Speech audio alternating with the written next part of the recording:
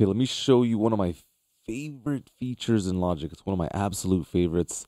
Again, not a lot of people know about it. It's called Tempo Interpreter. I've showed you guys how to play with the tempo map. If need be, you can move that around. But check this out. If we go to Edit and we go to Tempo and we go to Tempo Operations, rather, what's interesting is that depending on the cycle region and how you have it stretched out, you can go ahead and tell Logic to create a tempo curve. So what I'm going to do is I'm going to say, hey, Logic, from bar 1 to bar 27, I want a very slow buildup of 15 beats per minute. Okay. Now I'm going to go ahead and hit apply. All right. So you can see that it basically is building up over time, right?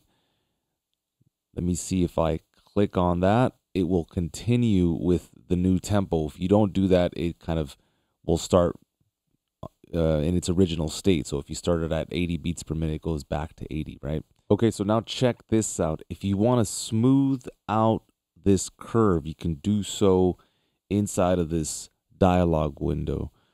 So under curve type, you can play with these, and that's a lot of fun there.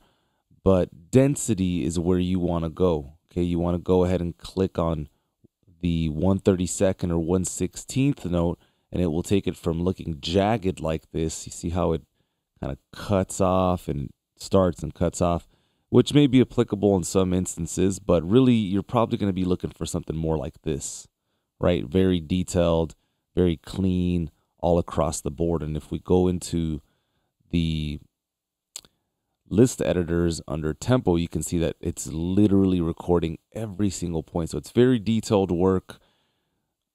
And please bear in mind that if you're using audio, turn on flex time so that it adheres to the rules of Logic and analyzing transients. And you want to make sure that this is a clean process. This does take a lot of CPU, so just a heads up, you might want to bounce to audio once you have all the flex markers analyzing all those transitions. Bounce to audio, and then you're good to go. All right, team, go ahead and play with the tempo operations, and I will see you in the next video. All right, cheers.